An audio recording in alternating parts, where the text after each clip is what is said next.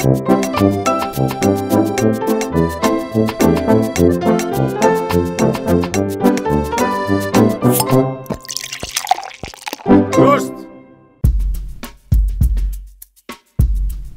Wir machen da auch Holzfasseln.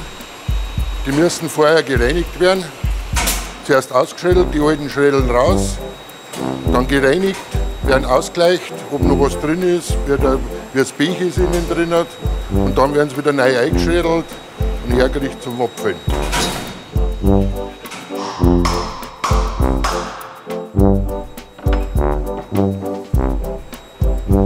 Jetzt war es zum Abfüllen fertig.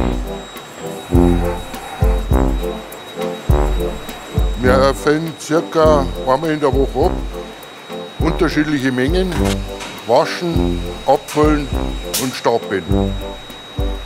Man muss da etikettieren, Haltbarkeitsdatum drauf. Und das Bier kommt vom Filterkeller, läuft über einen Isobarometer und ins Fassl rein. Das muss dann zugeschraubt werden, extra mit einem Spundschrauben noch. Und dann ist es eigentlich fertig zum Trinken.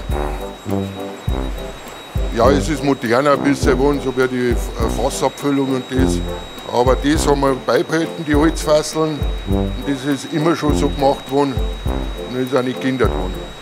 Ein Hirsch, über 200 Liter Holzfassel. Ja, meine Mutter hat mit dem alten Herrn Seiler, damals noch, den ganz alten noch, geredet, ob er eine Lehrstelle frei hat. Und der hat gemeint, ob ich kommen konnte, wenn es mir gefällt. Und ich war da, habe schon ein paar Leute kennt. Und da hat es mir dann auch gefallen.